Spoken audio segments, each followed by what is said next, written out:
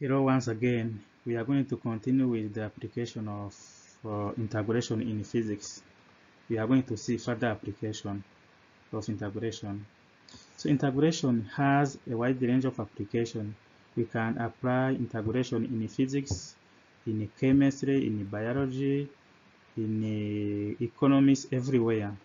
But in this video, we're going to see the application of integration in physics. So the work done by a variable force is given by this formula. The work is equal to the integral from a to b f x dx. Here we are dealing with the force which is not a constant, the force that will change over time. In senior 3, they taught you that the work done by a constant force is equal to the force times distance. But here, when you have the force that is changing over time, so you use this formula. Here we have some examples. A spring has a natural length of 1 meter. A force of 25 newtons stretches the spring by a quarter of a meter. Determine how much work is done by stretching the spring. Subquestion A, 2 meters beyond its natural length. Subquestion B, from a length of 1.5 meters to 2.5 meters. Let's see how we can do these examples. So we are going to do these examples. So the force in the spring is equal to the spring constant K times x. Those ones of physics major, you know this formula. You know this law is known as Hooke's law. But even those of MCBs, don't worry. We are going to see how to do this equation. So here K is spring constant.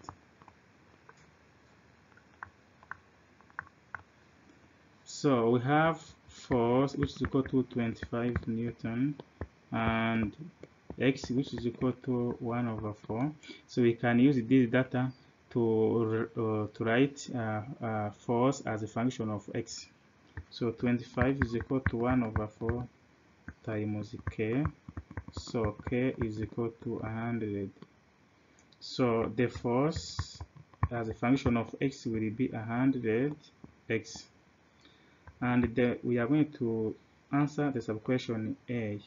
The work done is equal to the integral from 0 to 2, because they said beyond 2 meters beyond its natural length. So then 100 Newton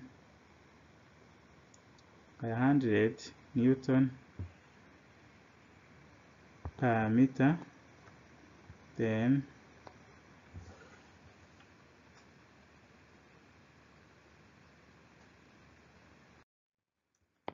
so the force in the spring is equal to K times x, where K is the spring constant. K is spring constant.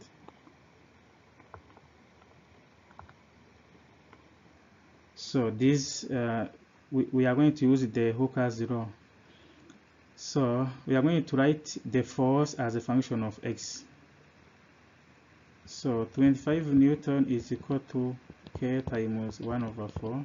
So K is equal to 100. So which means that our force will be equal to 100 times x.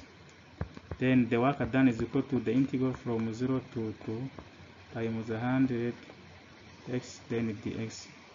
Work done will be equal to 100 then x squared over 2, then from 0 to 2 the work done will be equal to 100, then 4 minus over 2 minus 0, which is equal to 200 joules.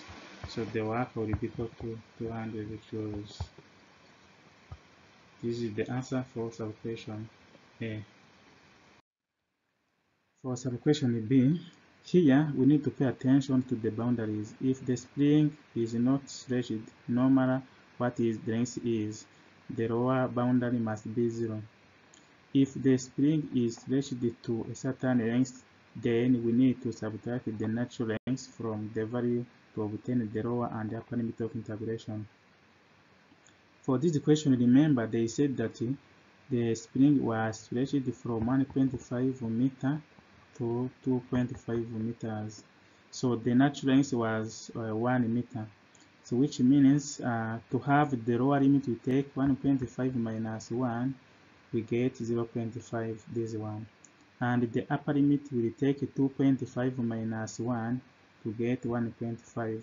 And the work done will be the integral from 0.5 to 1.5, 100x, then the x, which will be 50 x squared over 2 from 0.5 to 1.5, which will end up giving us 100 joules. This is the final answer. We are going to continue with application of integration in motion problem. Remember the dx dt, the rate of change of the distance is equal to the velocity, which means if you need dx, you will take velocity times dt. Applying integral on both sides, then x will be the integral of velocity. This will be the distance traveled. If you want, you can also find the relationship between velocity and acceleration. Remember that the dv dt is equal to acceleration. So dv is equal to acceleration as a function of time times the dt. So applying integral on both sides, the velocity will be equal to the integral of acceleration. If you will be given a situation where they ask you to find velocity, you integrate acceleration. When you will be given a question where they ask you to find the distance, you integrate the velocity. Let's do an example. The velocity of a body t second after certain instant is given by vt is equal to 2t squared plus 5 meter per second. How far does it travel in the first 4 seconds of the motion? So here we have x is equal to the integral of velocity, and the velocity is equal to t squared plus 5, which means that the distance is equal to integral.